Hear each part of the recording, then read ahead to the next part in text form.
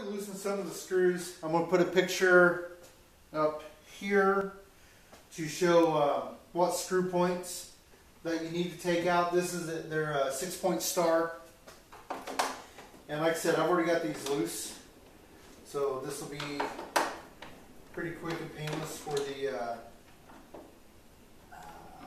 come out.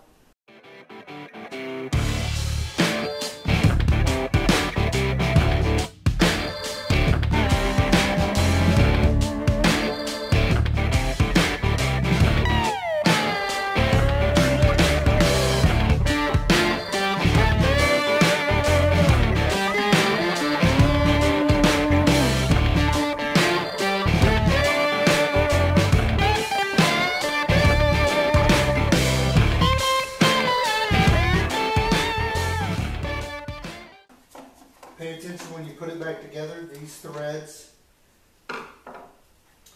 are different than the threads that are coming out around the body. They're more fine. So just when you put it back together, don't try to force one of these bigger ones into that. You'll screw up your threads. Your pull cord, that little bit of grass, just comes right out. It's just like on a lawnmower. This is your pulley. And it's got teeth guide into that, which gives you the back and forth, turns the cam. Anyway, I'm going to put the 3 screws that belong directly to this inside of it, and just set it off here to the side. We should be able to, yeah. This pops right off after that, and pretty clean inside. Set that over there out of the way. You don't have to pull your air filter off for this. If you do, there's just 2 screws here on the side. Flathead. It's you can use your star or your flathead on it. And then right here is your bubble. And let me see if you can see how mine's cracked. Yeah. Now I can still run this. It starts and runs and everything. But that right there, I can't prime it. Luckily, it's a badass blower and it'll start anyway.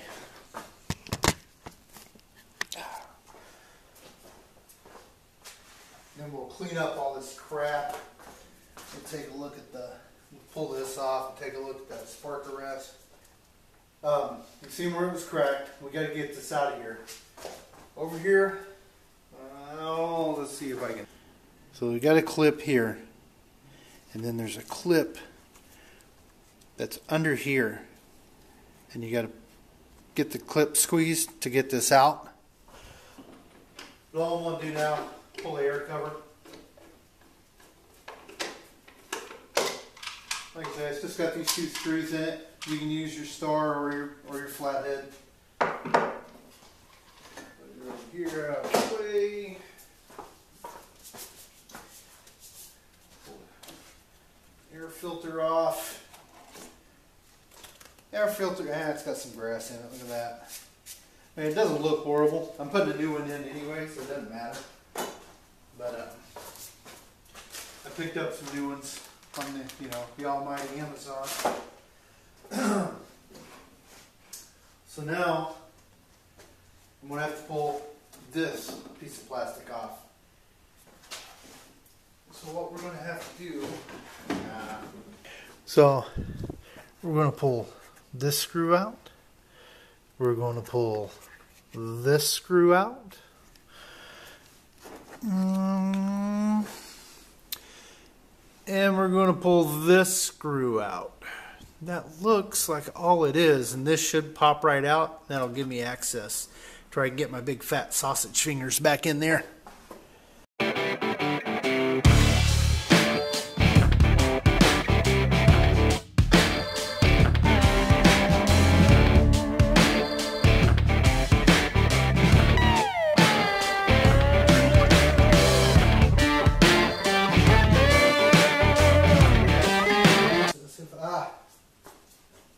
So where I showed you this screw, there's another screw right behind it.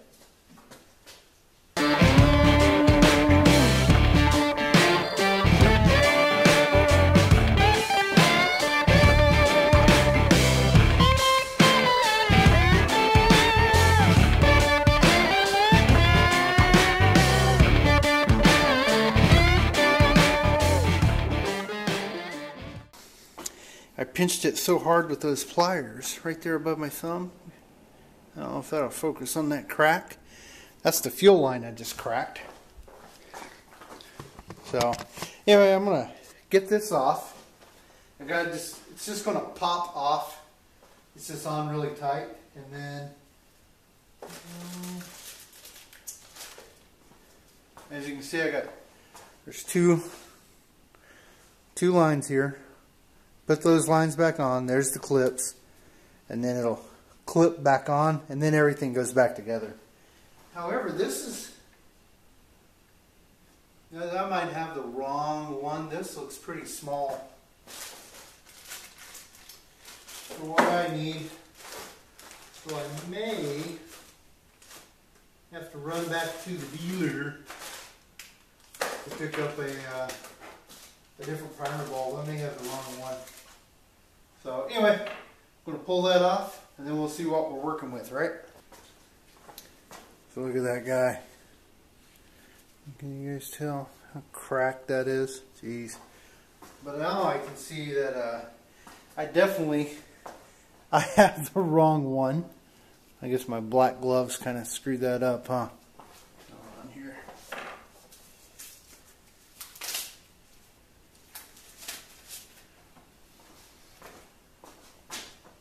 You guys can see that big difference there.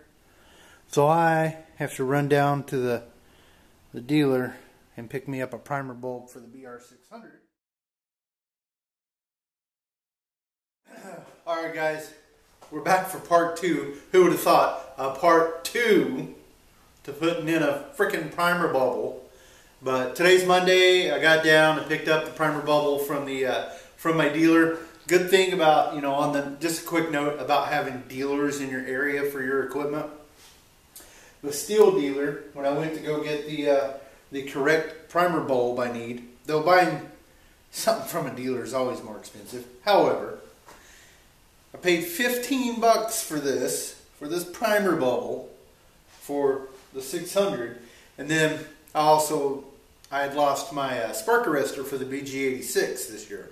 I just didn't screw it back in or whatever after cleaning it and lost it somewhere. Anyway, I let him know that, hey, I need a spark arrestor, and they didn't have one in stock, so he just went and took one off of a piece of equipment they had out back and just gave it to me for free. So that's why it's always nice dealing with a dealer, because they do hook you up from time to time. So anyway, let's get this new bulb put on this guy. And I apologize for the angle in part 1. I did not realize I was standing in front of the camera most of the way, and we'll try not to do that now. What the heck? Oh, that's that wrong one.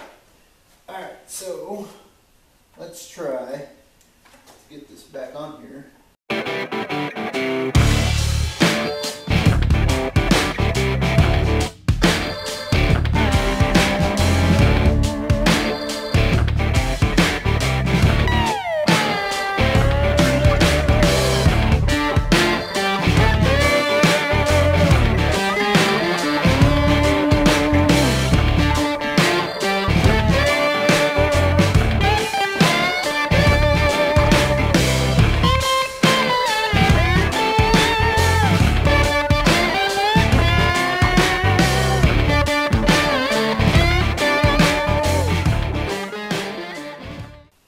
So one thing, let's show you real fast. Show you this real fast. So like I said, just so you guys can see what's going on. So I've got the hoses back on, and you just have to wrestle with them a little bit. I had to hold them with little flat noses to so I could get the nipples slid up in the pipe or the hose. So you can see my carb is off. Make sure you don't lose your gasket. They shouldn't come off. But what I wanted to show you is if this happens to you while you're messing around with this thing, see on make sure this is back in the slot before you put it all back together, or you'll have no throttle. So anyway, I just wanted to point that out. Maybe it'll show better from this angle. While I've been dancing it around, this just came out. It's just a little key there. You just slide it back in there and you'll be fine.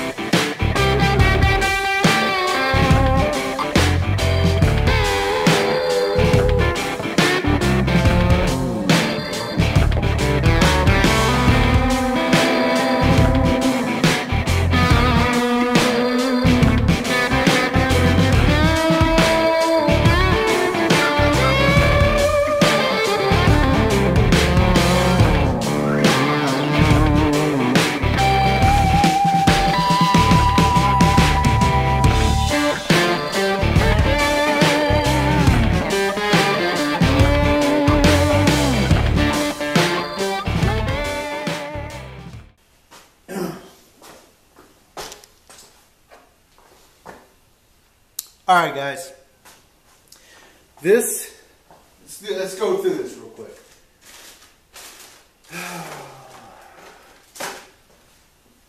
Tis the one I bought off of Amazon. This is the one the dealer gave me, which you can see. Big difference in size. Correct size. However, I just started putting this back together and I pulled it right off the pipe. This one, I just took off of my other BR600. If you look on the nipples, these have a catch on the nipples. So this one's a used one. I'm going to go ahead and put it on my 600 because I've got some estimates coming in and the 600 needs to go to work. So, and real quick, I want to show you this too.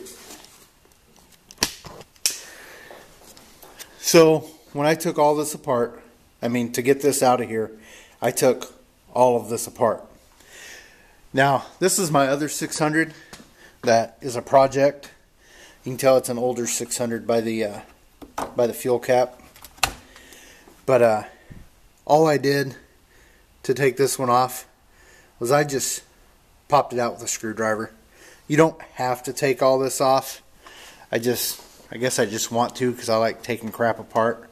So anyway, I'm going to put this guy back on here since it's got the flanges and it's going to hold it. And then I will figure out how to make that other one work. I will make the other one work in the backup 600.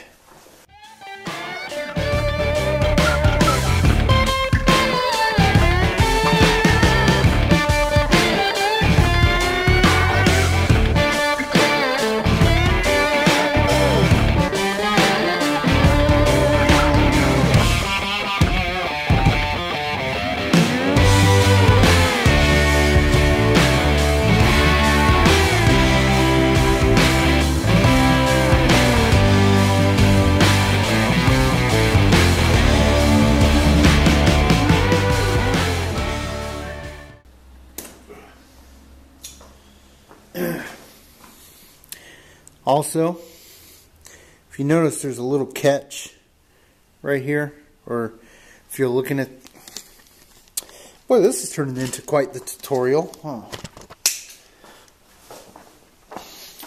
So as you look at this, you notice there's that little tit. Well, you look here, this needs to go in like this, because you have to have this little notch go in to that notch right there, or it's not going to set flush.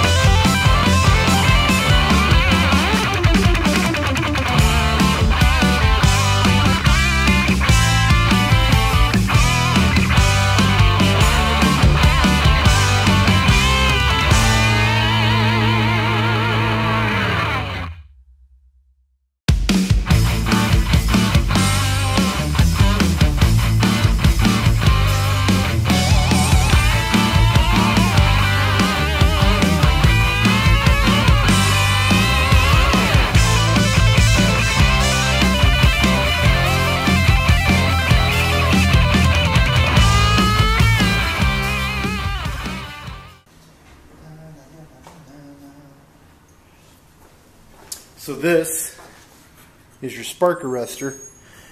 Actually, you can't tell.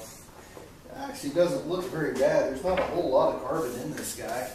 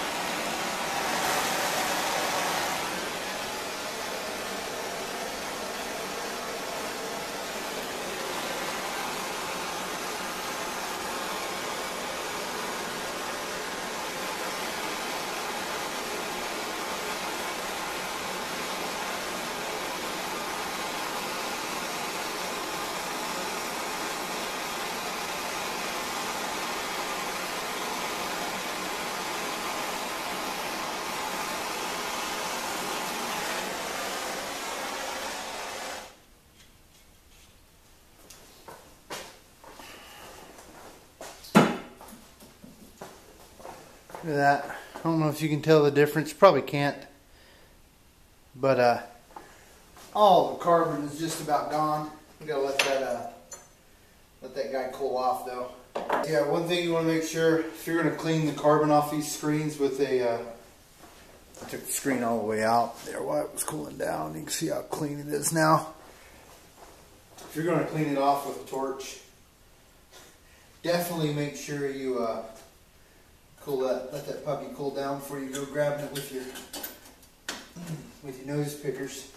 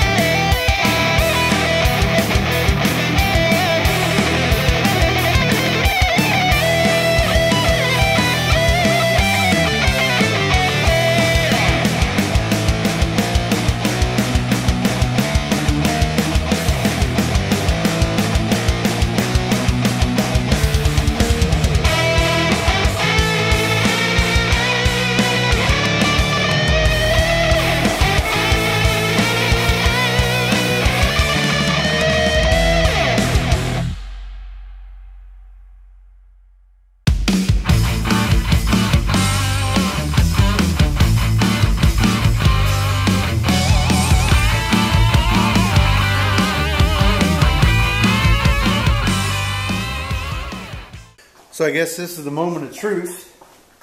All of that just for a little primer bubble and a little tune-up. Not even a tune-up, just a plug replace. So let's see. Let's see if she starts.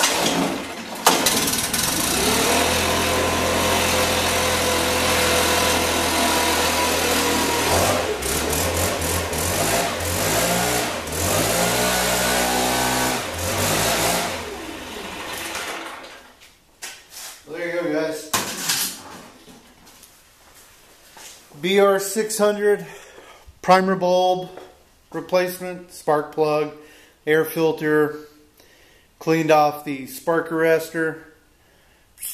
Sounds like it's running pretty smooth. I don't have to, doesn't look like it's needing any kind of a carb adjustment or anything. So there we go.